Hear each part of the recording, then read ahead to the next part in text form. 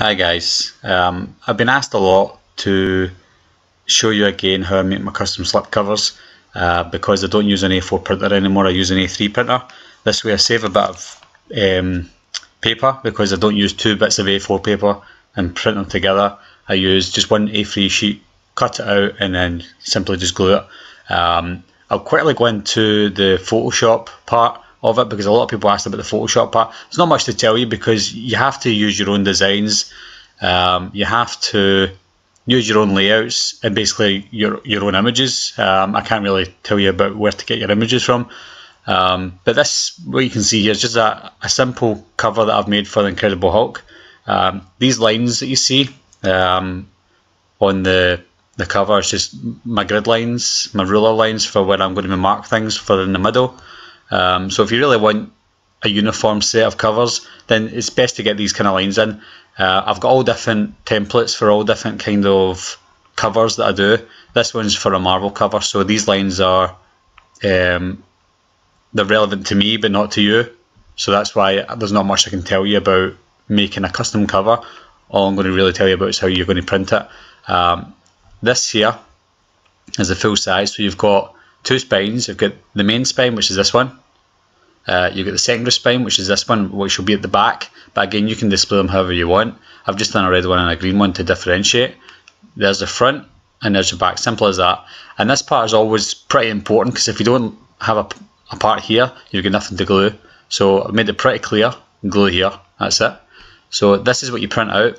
Now the image size I've got here, again this is just my size, you can do whatever size you want. 3731 width by 2020 height, resolution is 300.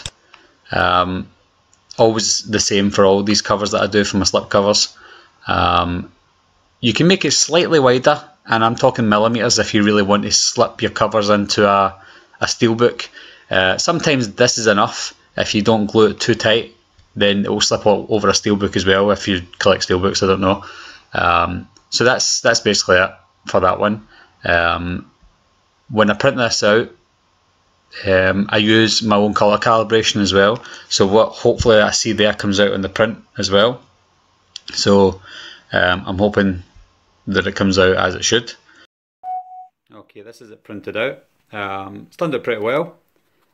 This is what I'm going to do is I'm going to, for anybody who wants it, I'll post a link, or there'll be a way to get in touch with me if you want a template for this. But again, you're going to have to do your own measurements for the covers that you're wanting.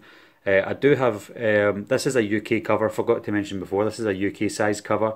I've also got a US size slip cover as well that I've got a template for, because obviously there's US sized Blu-rays out there that make slip covers for as well. So there was two available. If you want them, contact me.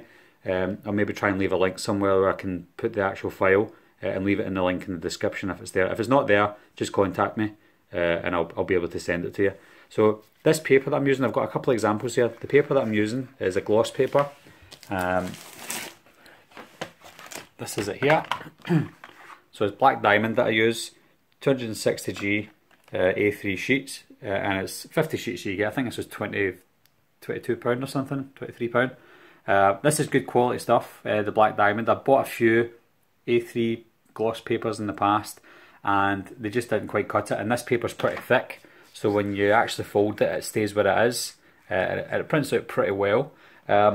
This paper here, move this to the side a second.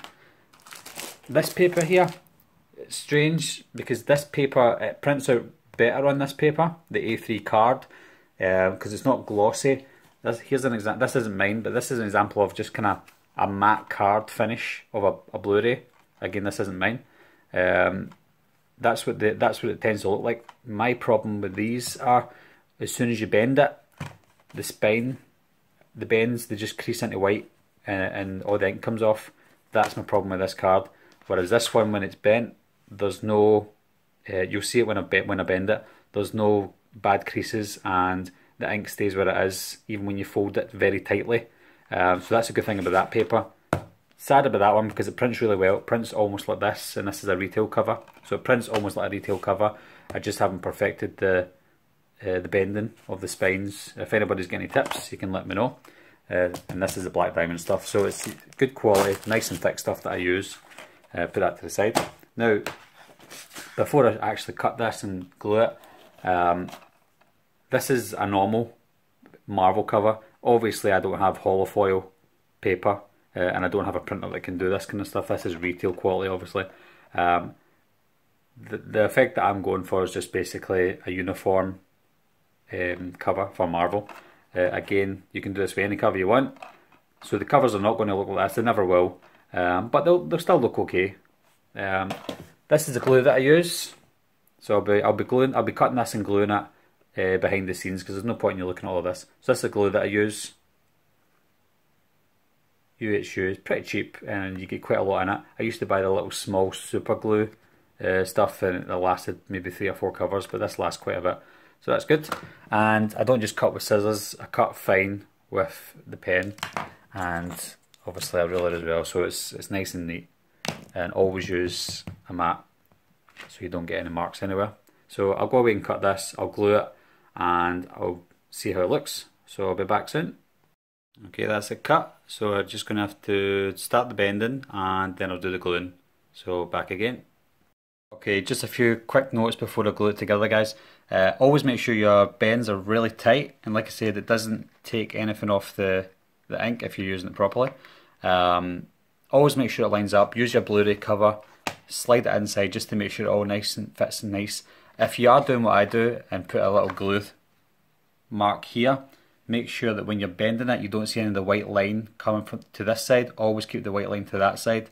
So a bit of the image is going across the back there. You can always carry the image over if that's easier for you. The only problem with that is when you're coming to bend it, it's hard to tell where the line's supposed to be. So always make sure you check that first. This is easy because it's differentiating the colour from there to there. Easy lines. Same with this part as well. You're differentiating the colour from there to there. So you've got an easy line gauge to go by. Sometimes you don't have that with your slip covers. I use my ruler as well to make a more straight line. You might want to do the same. It's up to you. So I'll glue it just now and I'll be back again. Okay, that's it done. So it's all glued together. Now the gluing for me is the worst part. Some people enjoy gluing, I hate glue. I always get shaky hands when I come to glue things, but it worked out pretty well this time. So it's all glued together, so it's this spine that's glued to the back. So that's fine, so stand up. There we go. So there's the spine there. It actually looks pretty good, to be honest. So you've got a green side and a red side. So that's the back spine. There's the front. And then there's your usual spine. And you come around to the back. And you get a split as well. So, and this is how secure it is, really. So it's nice and tight. Take that off. And it just shows you how sturdy the card is. It's a good card and it stands nicely on its own as well. So it's good solid card, just like a standard slip cover, around about the same thickness as well.